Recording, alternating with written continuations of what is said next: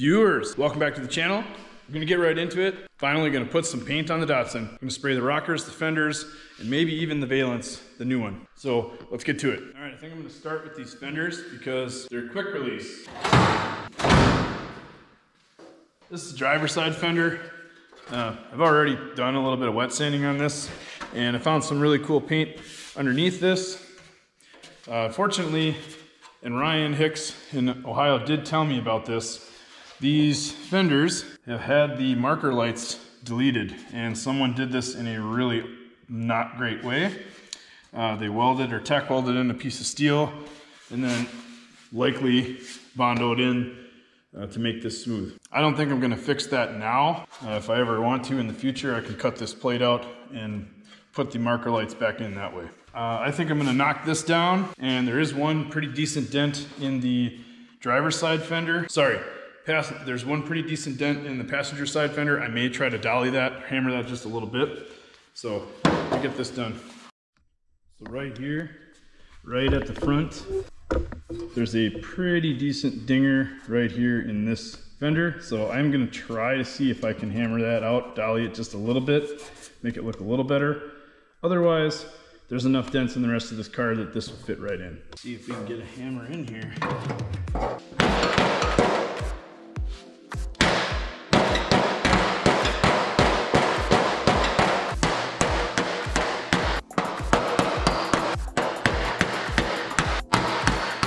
Well, I think for my purposes, I'm going to just consider that better than it was. This wrinkle that's right up here by the bend to the body line, that's gonna be really hard for me to take out. I don't really know how to anyway. So we're gonna call this good enough. I think there's a decent chunk of Bondo in here already anyway. So we're gonna rough this up and get it ready. So,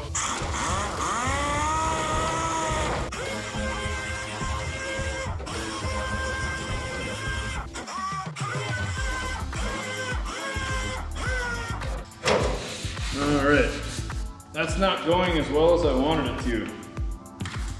I'm gonna come back and hit this with 400 by hand.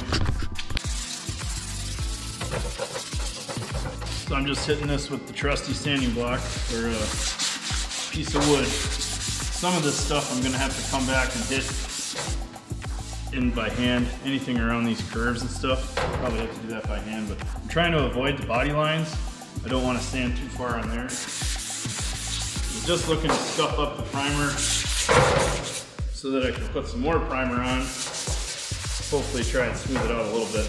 All right, so first thing I'm gonna do here is I'm actually gonna hit this with filler primer just to try to fill in, I don't know, a few of the imperfections. We don't wanna hide everything.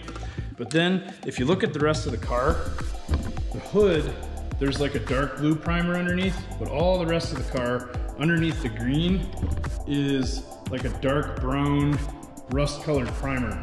So what I think I'm gonna do is give this one coat of the filler primer just to kind of smooth this out a little bit. And then I'm gonna sprinkle in this rust coat primer, the rust-colored primer, in a couple spots. And then once it's dry, I'll sand through it and we'll see what it looks like. I'm gonna hit this fender a couple spots with this Rust-Oleum rust reformer. Who knows if it actually works, but it definitely makes me feel like I did something about it. I think this stuff works pretty good. Previous owner of this car sprayed some of this under the hood on one of the fenders, and it really helped it at least stop the rust from getting any worse. Dries pretty fast, and you can scuff it and shoot right over it.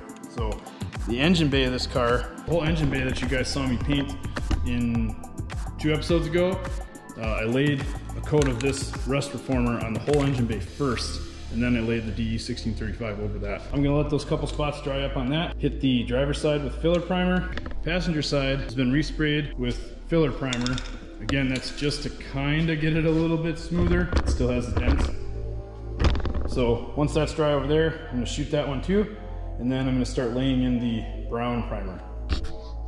Okay, so my plan for this is really, really complicated, and it's gonna take a long time to explain. So sit down. I'm kidding. I do not have a plan for this. I've only seen this done, and honestly, this is the cheap and easy way out of actually doing any real body work and ever getting a car painted.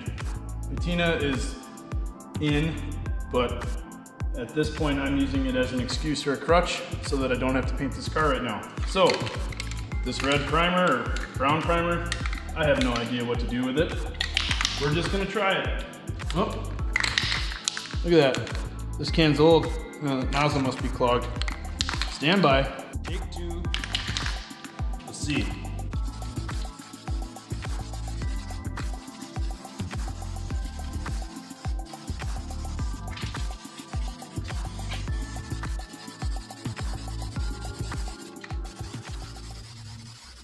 Again, no rhyme or reason to this. The only thing I can think of is if a car is out in the sun for a long time, I would think right at the body lines, that would be where the sun would break down the paint the soonest, or at least that's what I have seen, maybe, I don't know. If you have a better way of doing this, feel free to comment down below. This is how I'm gonna do it. I'm glad I'm doing this as a rough paint job because this paint is old and crappy. I think the next thing I'm gonna do is take this grill off and this little under grill trim piece. As you can see, this thing is hammered as well as the lower valence. So I think I'm going to try to get this all off of here because I do have another lower valence panel.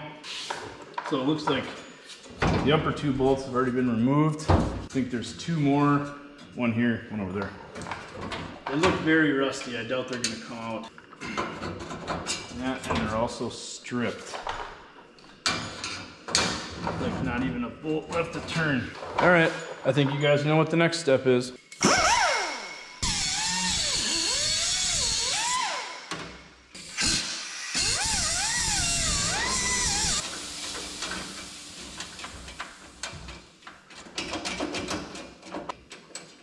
I think it's almost broken. May need a little bit of convincing with the pliers or something. Luckily, the support bracket for the grill and the trim piece here, luckily that is still good. It's just this whole grill that's actually rusted and broken. Very nearly popped. I think there's like a couple of rivets left holding it to the bracket here, and then you have to address the rust out. There it is. That grill doesn't look that bad. If somebody needed this, I am going to keep the Datsun logo, but it looks like the grill itself is in okay shape, but I think you can get these reproduction and they're not too expensive. Of course, the super rusty flathead screw right in the middle breaks free with no effort at all. There we go. Well, it looks like this lower valence is going to be a little bit more of a fight than I thought. It looks like it's held in place with bolts and spot welds. So looks like I'll be drilling some spot welds out here and trying to get this thing separated, get it off the car.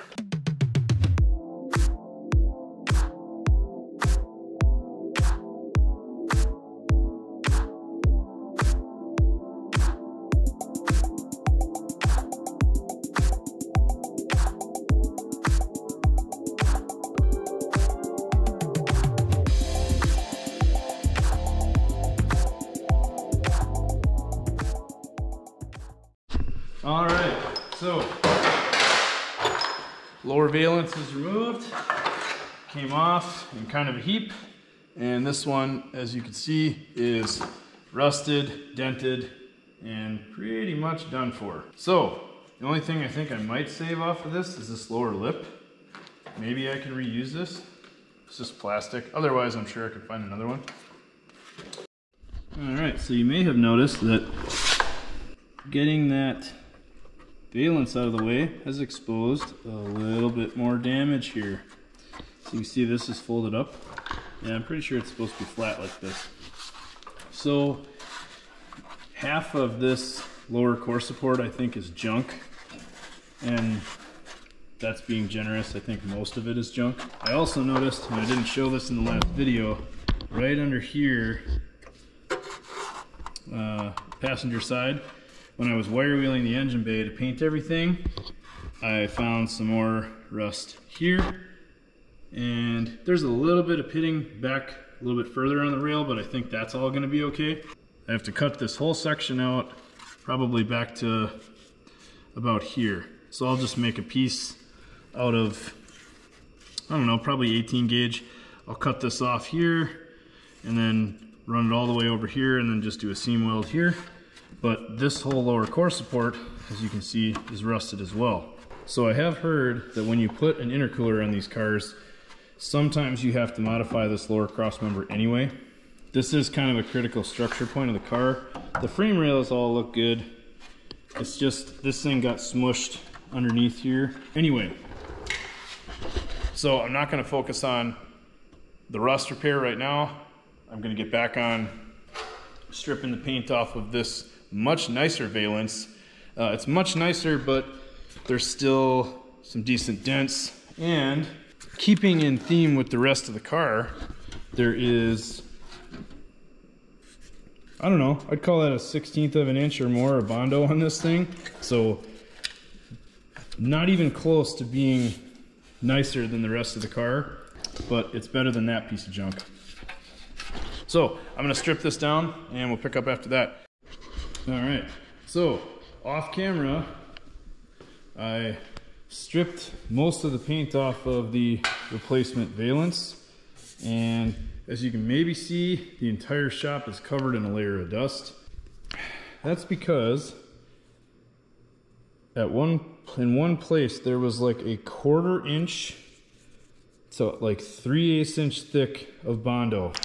So this valence does have its fair share of dents, but I got most of the Bondo out of it. So I think I'm gonna do a little bit of hammer and dolly work. Here's a pretty decent dent. Probably can't see that because it's all shiny now, but I'll have to ask Steve 2.0 what exactly these wheels are. But this thing hogs. It absolutely annihilates Bondo and paint, and it gives you this nice surface. Now I don't know how much damage it did to the surface, if it caused me more problems than, you know, problems it solved. I'm gonna work this just a little bit with the hammer and dolly and then shoot it with some primer and get it ready for paint tomorrow. All right, here's what I'm gonna call it for the night. This is the valence that I just stripped, and I know it's in primer, and primer hides everything. This thing does still have dents, but it is so much straighter than when I stripped it. It's ridiculous. Now there is still some crinkly, garbly gook up there. I will need just a little bit, maybe a little bit of filler to smooth it out a little bit, but there was a huge dent right here. That's gone, or for the most part it's gone. It's a heck of a lot better. Smooth that out with a hammer and dolly. Anyway, this valence is going to work. It's a lot better than the one that came off. So that's what I'm gonna call it for tonight. We'll have color match paint tomorrow, and all the stuff you see in front of you should be green, along with the rockers. All right, back out here again. Next day, I've got the lower valence and the front fenders primed up, filler primer. I'm gonna knock these down. Had to do some last minute welding on the B pillars and the back of the A pillar just to fill in some gaps. Same thing on this side. So next thing I'm going to do is block down both sides on the rockers here, get this as smooth as I can, and then get this masked off, get some filler primer shot on the rockers, and then blow the shop out and probably put a cover on the Oldsmobile just to minimize overspray, clean up around the shop or around the car, and then get ready to spray. All right, now for everybody's least favorite part, masking.